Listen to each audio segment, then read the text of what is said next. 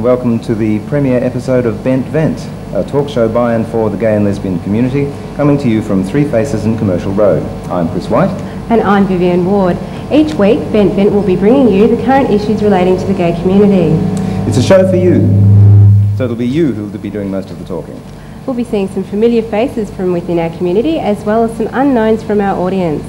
Tonight, same-sex relationships and the law. This is the hottest topic to touch our community since the Equal Opportunity Act of '95 and the subsequent Lawful Sexual Activity Amendment in 1996. Tonight we'll be looking at the comparisons between our model and the overseas models. What the preferred model for change is and how it will impact us. How the straight media has handled the suggested proposal. And how overdue is this change. Joining us this evening we have Debbie Kiper from the Equal Opportunities Commission. She was the principal writer and researcher for the paper that we'll be discussing this evening. We also have Greg Brown from the Homo De Factos, Michael Gorton, who is the Commissioner of the Equal Opportunities Commission, and Janet Jukes from the Gay and Lesbian Rights Lobby Group. A number of countries currently have legislation in place to allow same-sex relationships, some of the rights of heterosexual relationships. What we learn from these models will impact on our system when it comes into place. Debbie Kiper, Denmark has had a same-sex register and various legislations in place since 1989. How do you think that model would apply in Victoria? Could we use any of it? I think when the government will look at some of the proposals or the options for reform in the paper, it will be useful for policymakers to have a look at some of the models which have been used overseas. Some of the examples are relationship registers or recognition of same-sex relationships as de facto relationships, and I'm sure they're models which will be useful. The USA and Belgium have municipality laws. Could that be done in Victoria, do you think? No, the municipalities in Victoria don't have the same power to enact laws that they do in the States or in Belgium for that matter. In Sweden in 1987, they actually administered equality for same-sex de factos, but it wasn't until 7 years later that a more formal recognition was granted. What's the chances that something like that are likely to happen here? It's quite hard to predict that at the moment. We are awaiting government's response on some of the options for reform, and as to whether the government would be more inclined to move towards a relationship register or de facto recognition is something that I'm not really sure of at the moment. How much do you think the impact of other states and the federal situation would impact on Victoria? I think the major impact is a very clear indication that this is not new. We aren't going to be the first state or the first country to eliminate discrimination against people in same-sex relationships. Other countries have done it, other states are looking at it. There has been movement in this area, so I think to that degree it will be very useful. Janet, perhaps you'd like to answer. How much do you think the world and interstate variances and opinions will affect our actual change or amendment to the Act that's proposed? I think that we can certainly learn a lot from what's happened in other countries. And for example, the relationships register has been successful in Europe, in different countries, depending on whether gay men and lesbians take up that option. So that's, we can certainly learn from other countries. As far as the political scene in Australia is concerned, I think that Debbie's comments are really valid. It really depends on what's happening elsewhere and what the political frame is. We have a very conservative federal government and a very conservative state government. However, this might just be one of those areas of law reform which they think isn't going to be terribly unpopular, and we might be able to achieve some change. Certainly in New South Wales, recognition of relationships has been on the agenda, and it's a major lobbying issue for the gay and lesbian rights lobby in New South Wales. So we can learn from their campaigns, and we can also work with them so that when national media is happening, it's supporting all of our lobbying campaigns. So, yeah, I mean, it's certainly an issue that's important in Australia, and a number of lobbies are active in it. I mean, that national area is certainly something that we need to concern ourselves with, because I'm sure a lot of our viewers aren't aware, but we cannot actually bring into gay marriage just in Victoria, because that's actually a national legislation rather than a Victorian legislation. So perhaps, Greg, you'd like to extend on that a little? You're quite right. The Marriage Act is a federal act of legislation, not state government. It's something that Homo De Factos is looking into in regard to the rest of Australia, and they are campaigning with the federal government. It's something that we believe from Homo De Factos is desirable to some of our members, certainly not all of them. We think there needs to be more debate on that. I think it's important to say that no lobby in Australia is actually lobbying on the gay marriage issue. What we're really looking at is law reform to recognise same-sex relationships as a first step, and then without ever ruling out the possibility of marriage, because a lot of gay men and lesbians do want law reform that looks at marriage. So I think that's it's certainly something that we would never want to damage, but probably isn't achievable. I mean, there's some debate as to whether or not we actually need to change the constitution in order to bring about same-sex marriage, which would be very, very difficult to succeed in if that was our main lobbying campaign. So we're trying to. I mean, I think it's important for us to be realistic in our lobbying as well, and in our law reform, and I think that Australia's ready for legal recognition of same-sex relationships, and this is a good first step. I do think that there is also other areas of legislation under the federal canopy that we need to look at prior to looking at marriage. I mean, superannuation is one of those major areas of concern. Changing Victorian state legislation doesn't address superannuation, which is governed by the Superannuation Industry Supervisory Act. That's a Commonwealth Act of legislation. So this doesn't resolve a lot of the issues that Homo De Factos has been fighting for on the Australia-wide level. Sorry, just following on from that, there's other areas in federal law too. Workplace Relations Act discriminates against same-sex relationships in a whole variety of areas, and when that act came in place, which was only last year, we weren't successful in removing all of those areas of discrimination. So there's a lot of federal legislation which really needs a lot of work, but this is really addressing state legislation. So evidently we're not actually talking about gay marriage per se, but we are going to be talking about some of the preferred models. So Michael, perhaps you'd like to discuss what some of those models are, or the suggestions that have come out of the report. Well, the report has basically looked at the various options and the submissions that were made following our discussion paper, and the most likely option that eliminates discrimination, as we see it, is first of all a relationship register, which would enable same-sex relationships to be registered, to have a partnership agreement which might deal with issues such as division of property, terminating a relationship. A whole range of issues could be part of the agreement, and that would be for people who wish to have their relationship formally recognised. That could be registered at the Registry of Births, Deaths and Marriages, which is a state instrumentality, and once you've achieved formal recognition, then it would be a recognised relationship for a whole range of purposes. But what about those couples who are not interested in actually registering in that formal sense, but wanting to live in a de facto relationship? Currently our laws for de facto relationships don't cover same-sex couples, and the differences between same-sex and married couples are quite different too, and we need to point that out right now. But certainly those who choose to live in de facto relationships, how would they be then seated if a register was taken up? Well, the second limb of the recommendation is to then change the definition of de facto in our legislation to include same-sex couples, and that would operate as a safety net for couples who didn't wish to register, and there are a whole range of reasons why people may not wish to formally register the relationship, but at least as a safety net there would be bottom line recognition of de facto relationships, and given the same rights and recognition as de facto in our laws at the moment. So it's a combination of the two that addresses most of the discrimination. Now, Greg, obviously you've read the report. I should imagine you've had quite a dealing with that report. After reading the report and looking at the suggested role for the register and for the changes to same-sex, how do you feel about that, representing the de facto movement? We're quite happy with the outcome of the EOC recommendations. It fits in with the guidelines and Homo de facto's mission statement and our aims and objectives. It's what we've been pushing for 2.5 years, is to get the legal recognition for our relationships outside the institution of marriage. So we're quite happy and certainly welcome it. It hasn't addressed all the issues of concern in gay and lesbian relationships. The EOC has stated that they need further discussion or recommend further discussion in the general community regarding IVF and adoption.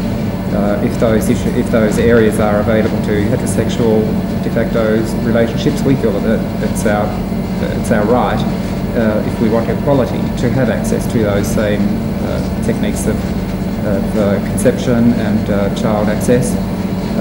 But we also agree that there does need to be more consultation in the community. But for this report, we welcome it. It's a step in the right direction. It's a starting point, and I think that the EOC has done a wonderful job with it.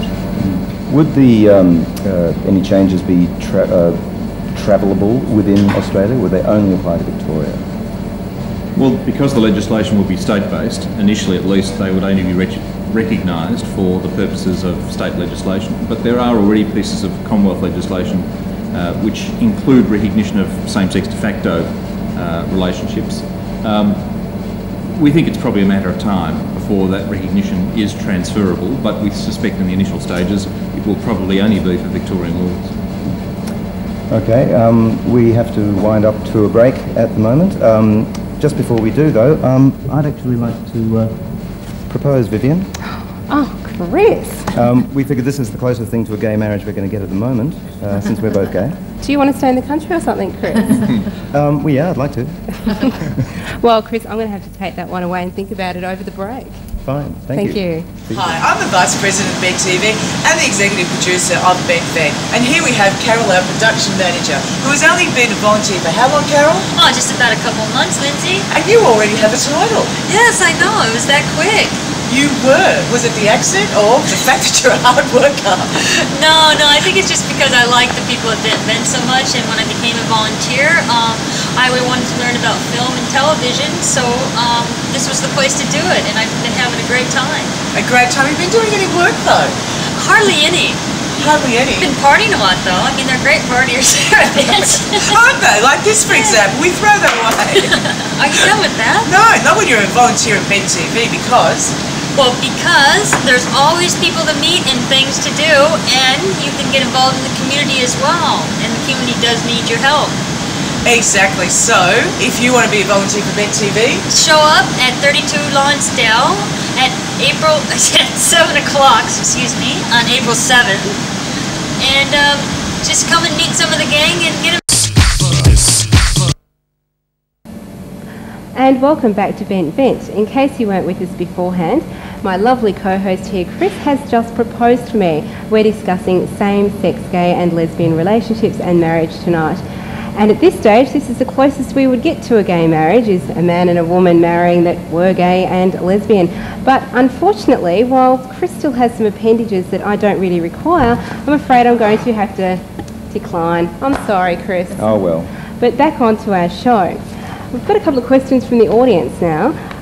The first one I'd like to address to Janet, and it's what sort of opposition is this proposal up against? And it comes from Duncan. Well, basically it's up against the opposition that any of our law reform or recognition that gay men and lesbians even exist in society is up against. It's up against a number of church groups who believe that, or the more right church groups, I guess, who believe that even the existence of gay men and lesbians threaten the family, and that being the nuclear family and the God-given way to exist in the world. I think that generally, though, I think we should be really heartened by the initial response. I think that the media initially, certainly the Herald Sun ran an article around gay adoption, which had an outcry. So certainly anything to do with gay and lesbian parenting is, obviously attracting a lot of opposition. However, the media also felt, and I think that probably it reflects the view of the general community, that if we're talking about legal recognition of same-sex relationships in all other areas apart from parenting and children, then it's not a story and it's not an issue. And I think that the opposition's much weaker in that area. Speaking of legal opposition, we also had a question from Troy. And I'd like to address this one to Michael. Michael, Troy wants to know if he was involved with somebody and was registered and then came across the sticky situation of divorce, where would that leave him in relationship to his partner? Well, under these proposals, if they're adopted, it wouldn't be the family court for a start. But the relationship register would encompass the ability to have those sorts of issues dealt with in a partnership agreement. So termination of the relationship, or divorce if you like, could be dealt with in the agreement by providing for how that termination would take place and what division of assets would occur if the divorce occurred. It could all be addressed as part of the agreement. So it's an agreement a bit like a prenup for the old traditional marriage kind of look? In essence, a prenuptial agreement, and if it wasn't registered on the register, at least under the de facto provisions, there would at least be the ordinary provisions that are available at the moment to deal with division of property on an equitable basis. It's a court process, but at least it allows for a fair division of property in the event of the end of a relationship. Great, thank you. We've had quite a bit of response in the media. What kind of response have we had, and who said what, basically? I think Janet touched on it before. Some of the mainstream media made a big deal around access to IVF technologies and access to adoption for same-sex couples. But aside from those issues, there seems to have been quite a fair and accurate reporting of the discrimination which the report outlines. And I think that generally obviously the media is looking for an angle or a story, and the angle that they tried to that they wanted to run was the issue of access to adoption and IVF, and that's actually quite misleading because that's not what the report's about. The report actually calls for more discussion about that, and it also outlines what all the other areas of discrimination that gay men and lesbians experience in Victoria, and that in itself, and the reporting in that, I think was quite positive, and I think it really shows the broader community that and also the gay and lesbian community, because I think a lot of gay men and lesbians don't realise that we are discriminated against, because usually it doesn't happen until things go wrong, until we break up, or until someone's sick or someone's died. And so we don't actually realise that our relationships aren't treated fairly before the law until things go wrong. It seems that the media didn't think issues like property law and superannuation were terribly glamorous and kind of just slipped through. Well, unfortunately, they're the things that seem to matter the most. Yeah, they are. I was a bit amazed, well, not amazed really, I suppose it's to be expected, but with the phone-in that the Herald Sun ran on the issue, stating, do you agree with the recommendations of the Equal Opportunity Commission? And based on the headlines, your ordinary person, your ordinary heterosexual suburban housewife type person who would have read those headlines and the brief outlines of the story would have phoned in that no, they don't agree with the reform that the EOC has recommended. So I mean, I'd seriously question the validity of the outcome of their phone line. To me, it's impossible for that to be an accurate judge of the community feeling on this issue. In relation to the gay and lesbian media, I think we've had quite a good response, and the fact that we're here tonight is really important, because part of the role of the report also, as I said before, points out that discrimination happens, and I think the gay and lesbian community is quite ignorant about that, and so the gay and lesbian media has responded quite well, and we hope that they'll carry it through and help us with the education process about the discrimination that we all experience when we're in relationships. Now, there has been some suggestion that it was hoped that this proposal would slip under the noses of the straight media and be seen only by the gay media, and so that this could be passed through Parliament without any hiccups that might occur from some rebuttal by the general public after reading these things in the straight media. And how would you respond to that? Well, we had a fairly careful release of the report. I mean, we were clearly aware that it's an issue that some media would want to sensationalise. So it's certainly not that we were trying to avoid the straight media or ensure that the report was not adequately covered, because we in fact spent some considerable time briefing many media organisations about it. But what we were hoping was that it would get a fair treatment and a fair hearing, and that the reforms recommended in the report would in fact be accurately reported. Unfortunately, one paper in particular went the sensational route, and that's what we were trying to avoid. But no, we really want the report to be read in a calm way, fully considered, with all of the issues raised to be understood. There are clearly a lot of misunderstandings out there that need to be addressed. There are clearly a lot of issues that are very important that need to be addressed, and we wanted to ensure that government had the opportunity to consider all those recommendations in a calm way without sensationalist reporting or big issues being built up and beat up in a way that would basically mean the report wouldn't be considered properly. Now, as you said, there's a lot of issues here that really need to be addressed. Speaking of which, do you think that this is overdue, considering that the EOC was set up in 1995 and on the 1st of January 1996 the Equal Opportunity Act was amended to include lawful sexual activity. So has this really been going on for a couple of years, this fight for equality in relationships? Yes, it has. When the new Act was started, we established a reference group with various gay and lesbian community groups and individuals. And it was one of the issues that was identified fairly early on as needing to be addressed, because we saw that for many same-sex couples there were some issues that could be addressed by the existing legislation, but we kept seeing gaps. And so what the report is about is taking the objectives of the Equal Opportunity Act, eliminating discrimination, and looking at the discrimination that still occurs and ways of addressing it. So yes, it's a report that was well overdue. It's consistent with the principles in the Equal Opportunity Act. We've examined the various areas for reform, and now it's over to government.